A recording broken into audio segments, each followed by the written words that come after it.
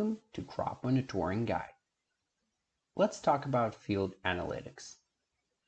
You can see the curve of current and historical indices data from year 2016. The historical data helps us to understand the tendency of how plant grows on the field, so it would be great if you have a chance to check it for your field.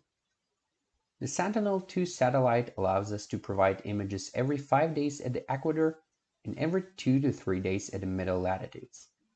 The image quality fits agricultural purposes perfectly. It gives 10 meters of landscape per pixel, and with such a resolution you can get accurate indices data. What about the cloudiness? We show all images less than 50% clouded and provide cloud masks for less.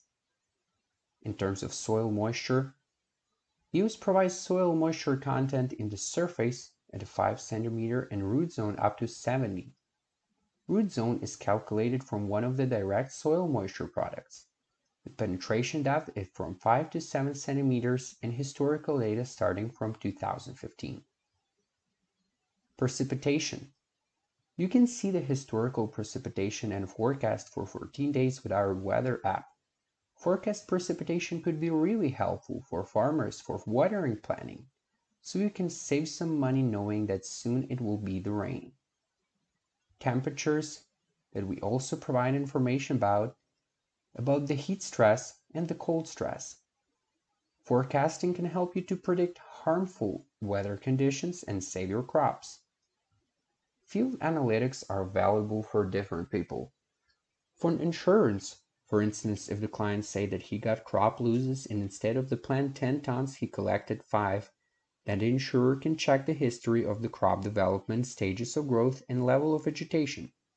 If the client signed a contract for planting one crop and then planted another, can happen arson on the field, especially among competitors. You can estimate the scale of losses and measurement the burnt areas. Field analytics are also valuable for the farmers. It helps to monitor critical changes in the vegetation. The tool remotely identifies problem areas, thus significantly saving time and money.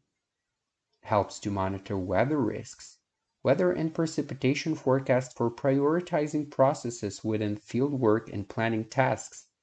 It helps to control how agronomists work on the current field and set them tasks for checking weak zones.